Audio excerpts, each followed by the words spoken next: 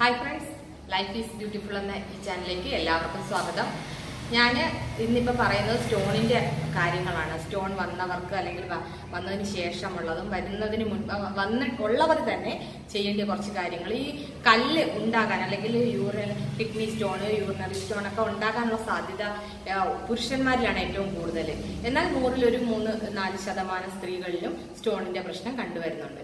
ഇത് സ്ത്രീകളിൽ ഉണ്ടാകാനുള്ള കാരണം അവരുടെ കാൽസ്യം ഗർഭിണിയായിരിക്കുമ്പോൾ കഴിക്കുന്ന പ്രഗ്നൻസി ടൈമിൽ കഴിക്കുന്ന കാൽസ്യത്തിന്റെ അയണിന്റെയൊക്കെ ടാബ്ലറ്റ്സ് അത് കാരണം സ്ത്രീകളിൽ ഉണ്ടാകാറുണ്ട്. പിന്നെ പുരുഷന്മാർ അമിതമായിട്ട് ജോലി ചെയ്യുകയും കുടിക്കുന്ന വെള്ളം വിയർപ്പിലൂടെ കൂടുതലായിട്ട് നഷ്ടപ്പെടുകയും ചെയ്യുന്നവരിൽ ഇതുപോലെ കല്ല്, സോഡിയവും കാൽസ്യവും ഒക്കെ അടിഞ്ഞുകൂടി സ്റ്റോൺ ആവാനുള്ള സാധ്യത ഏറെയാണ്.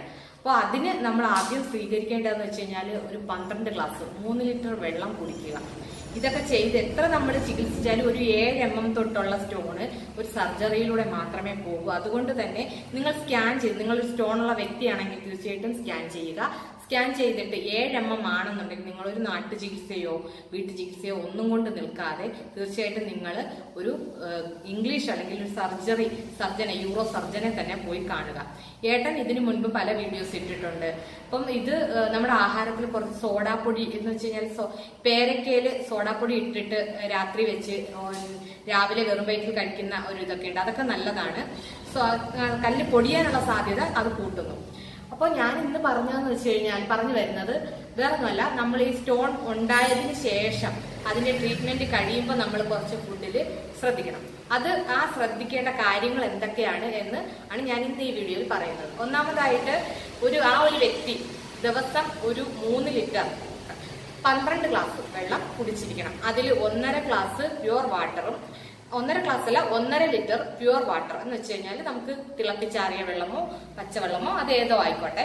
അത് കഴിഞ്ഞ് 1.5 ലിറ്റർ വെള്ളം എന്ന് പറയുന്നത് നാരങ്ങ ജ്യൂസ് അല്ലെങ്കിൽ ലെമൺ ജ്യൂസ്, നാരങ്ങ നീര് കലക്കി അത് ഉപ്പും പഞ്ചസാരയും ചേർക്കാതെ തന്നെ കുടിക്കുവാൻ ശ്രദ്ധിക്കുക. അപ്പൊ ഈ 3 ലിറ്റർ വെള്ളത്തില് കറക്റ്റ് പറഞ്ഞു കഴിഞ്ഞാൽ ഞാൻ പറഞ്ഞതുപോലെ 1.5 ലിറ്റർ നാരങ്ങ വെള്ളം എന്ന് പറയുമ്പോൾ പ്യുവർ നാരങ്ങ നീര് മാത്രം വെള്ളത്തിൽ യൂസ് ചെയ്തത്, അല്ലെങ്കിൽ സിട്രിക് ആസിഡ്, നമുക്ക് സിട്രിക് ആസിഡ് മെഡിക്കൽ ഷോപ്പിൽ കിട്ടും. സിട്രിക് ആസിഡ് കലക്കി അത് വെള്ളത്തിൽ 1.5 ലിറ്റർ വെള്ളത്തിൽ നമുക്ക് കുടിക്കാവുന്നതാണ്. അത് അതിൻ്റെതായിട്ടുള്ള അളവിൽ ചേർക്കാൻ ശ്രദ്ധിക്കുക. അപ്പൊ 3 ലിറ്റർ വെള്ളം കണ്ടിന്യൂ കുടിക്കുക. ഇത് ഏറ്റവും കൂടുതൽ മൂത്രമായിട്ട് പോകുന്നില്ല, യൂറിനായിട്ട് പോകുന്നില്ല വെള്ളം. ആ ഒരു വെള്ളം നമുക്ക് ഏകദേശം വിയർത്താണ് പോകുന്നതെന്നുണ്ടെങ്കിൽ ആ വിയർത്ത് പോകുന്നത് നമുക്ക് ദോഷം ചെയ്യുന്നതാണ്. അതുകൊണ്ട് തന്നെ കുറച്ച് കൂടുതൽ വെള്ളം കുടിക്കുവാൻ ശ്രദ്ധിക്കുക. നമ്മൾ പിന്നീട് അവോയ്ഡ് ചെയ്യേണ്ട കുറച്ച് കാര്യങ്ങൾ കൂടിയുണ്ട്. ഈ നാരങ്ങ വെള്ളത്തിൽ തന്നെ നമ്മൾ പഞ്ചസാരയും അതുപോലെ ഉപ്പും ചേർക്കാതിരിക്കുക. കാര്യം ഉപ്പിന്റെ അളവ് വീണ്ടും സ്റ്റോൺ ഉണ്ടാകാനുള്ള സാധ്യത കൂട്ടുന്നു. കാര്യം സോഡിയം നമ്മുടെ ശരീരത്തിൽ അമിതമാകുമ്പോൾ അത് കല്ലായിട്ട് രൂപപ്പെടുകയും അത് പ്രോബ്ലം ആവുകയും ചെയ്യുന്നു. പിന്നെ ഷുഗർ ചേർക്കുമ്പോൾ നമ്മൾ ഇതുപോലെ 1.5 ലിറ്റർ വെള്ളം ഷുഗർ ചേർത്താണ് നാരങ്ങ വെള്ളം കുടിക്കുന്നതെന്നുണ്ടെങ്കിൽ അത് നമുക്ക് പിന്നെ പ്രമേഹം ആ ഒരു രീതിയിലേക്ക് പോകുന്നു. പിന്നീട് നമ്മൾ അവോയ്ഡ് ചെയ്യേണ്ട വേറൊരു കാര്യം സ്ട്രോങ് ആയിട്ടുള്ള ബ്ലാക്ക് ടീ, കട്ടൻ ചായ, അത് തീർച്ചയായിട്ടും ഒഴിവാക്കുക. ഈ ഒരു സ്റ്റോൺ വന്നൊരു വ്യക്തിയാണെങ്കിൽ തീർച്ചയായിട്ടും കട്ടൻ ചായ, കട്ടൻ കാപ്പി അങ്ങനെയുള്ളത് നല്ല രീതിയിൽ അവർ യൂസ് ചെയ്യുന്നവരാണെങ്കിൽ ഒഴിവാക്കുക. അപ്പം അവോയ്ഡ് ചെയ്യുക കട്ടൻ ചായ. അതുപോലെ ഓറഞ്ച് ജ്യൂസ് നിങ്ങൾ അത് ഒഴിവാക്കുക. പിന്നീട് മീറ്റ് ആണെന്നുണ്ടെങ്കിൽ തന്നെ നമ്മൾ പുറത്തുനിന്ന് വാങ്ങിക്കുന്ന മീറ്റ് ഒന്നും ഫ്രഷോ ഒക്കെ ആവണമെന്നില്ല. അപ്പോൾ ഫ്രഷ് മീറ്റ് ആണെങ്കിലും ഫിഷ് ആണെങ്കിലും അതൊക്കെ കഴിവതും ഒഴിവാക്കാൻ ശ്രമിക്കുക. പിന്നീട് വെജിറ്റബിൾസിൽ തന്നെ ചീര, ഇലക്കറികൾ കംപ്ലീറ്റ് അവോയ്ഡ് ചെയ്യുക. ഇലക്കറികളിൽ സോഡിയം, കാൽസ്യം ഒക്കെ കൂടുതലായിട്ടുണ്ട്. അപ്പം ഇത് സ്റ്റോൺ രൂപപ്പെടാനുള്ള സാധ്യതയെ കൂടുതലായിട്ട് 100% അത് വർദ്ധിപ്പിക്കുന്നു. നമുക്ക് സ്റ്റോൺ ഉണ്ടാകാൻ വീണ്ടും സാധ്യത ഏറെയാക്കും. അതുപോലെ മുട്ടയാണെങ്കിലും സ്ഥിരമായിട്ട് കഴിക്കുന്നവരാണെങ്കിൽ അത് അവോയ്ഡ് ചെയ്യുക. അതുപോലെ അടുത്തതായിട്ട് നമ്മൾ ജങ്ക് ഫുഡ്, അതുപോലെ ബേക്കറി ഐറ്റംസ്, സ്നാക്സ്, നമ്മൾ പുറത്തുനിന്ന് വാങ്ങിക്കുന്ന സ്നാക്സിലൊക്കെ വളരെയേറെ സാൾട്ട് കൂടുതലാണ്, ഉപ്പ് കൂടുതലാണ്. ഉപ്പിന്റെ ഉപയോഗം നിങ്ങൾ തീർച്ചയായിട്ടും ഒഴിവാക്കുക. അപ്പൊ ഒഴിവാക്കേണ്ട കാര്യം എന്ന് പറഞ്ഞു കഴിഞ്ഞാൽ എഗ് പ്ലാന്റ്, അതുപോലെ എന്ന് വെച്ച് കഴിഞ്ഞാൽ വഴുതനങ്ങ, സ്പിനാച്ച്, ചീര വിഭവങ്ങള്, ബീട്രൂട്ട്, അതുപോലെ നട്ട്സ് ഒക്കെ ഒഴിവാക്കുക. നട്ട്സ്, അതുപോലെ ഓറഞ്ച് ജ്യൂസ്, പിന്നീട് നമ്മൾക്ക് സ്ഥിരം വെജിറ്റബിൾസിൽ ഉൾപ്പെടുത്തുന്ന കോളിഫ്ലവർ. നമ്മൾ കോളിഫ്ലവർ മഞ്ചൂരിയനും ഒക്കെ ഓൾറെഡി നമ്മൾ ഫുഡ് പുറത്തുനിന്ന് കഴിക്കാറുണ്ട്. അപ്പം അതൊക്കെ തീർച്ചയായിട്ടും അവോയ്ഡ് ചെയ്യുക. അതുപോലെ ഞാൻ ആദ്യം പറഞ്ഞ ബ്ലാക്ക് ടീ.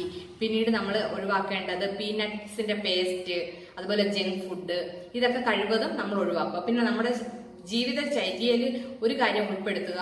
ഒരു ദിവസം നമ്മൾ പാടം നീക്കിയിട്ടുള്ള പാല്, അതൊരു 200 മില്ലി എന്ന് വെച്ച് കഴിഞ്ഞാൽ ഏകദേശം 1.5 ഗ്ലാസോളം പാൽപ്പാട, അത് തിളപ്പിച്ച് അതിന്റെ പാടം നീക്കിയിട്ടുള്ള ആ ഒരു പാല് ദിവസവും കുടിക്കുക. 1 ഗ്ലാസ് അല്ലെങ്കിൽ 1.5 ഗ്ലാസ്, അതിൽ കൂടുതൽ വേണ്ട.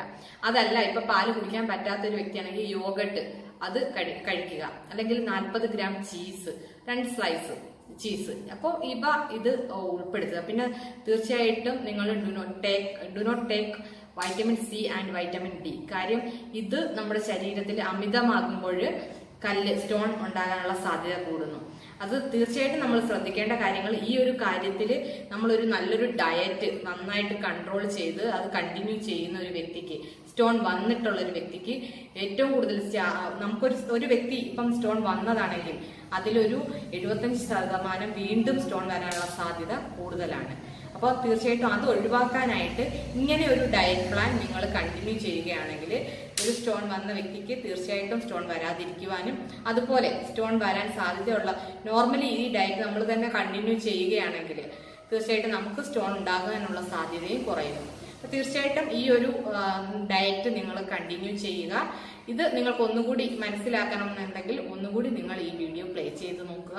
തീർച്ചയായിട്ടും ഒരു സ്റ്റോൺ നമുക്ക് ഇല്ലാത്ത നല്ലൊരു ലൈഫ്, സ്റ്റോൺ ഉണ്ടായവർക്ക് മനസ്സിലാകും അതിന്റെ പെയിൻ. അപ്പോൾ അങ്ങനെ ഒരു പെയിൻ ആർക്കും ഉണ്ടാകാതിരിക്കട്ടെ. എല്ലാവരും തീർച്ചയായിട്ടും ഈ വീഡിയോ ഇഷ്ടമായെങ്കിൽ ഷെയർ ചെയ്യുക, അതുപോലെ കമന്റ് ചെയ്യുക.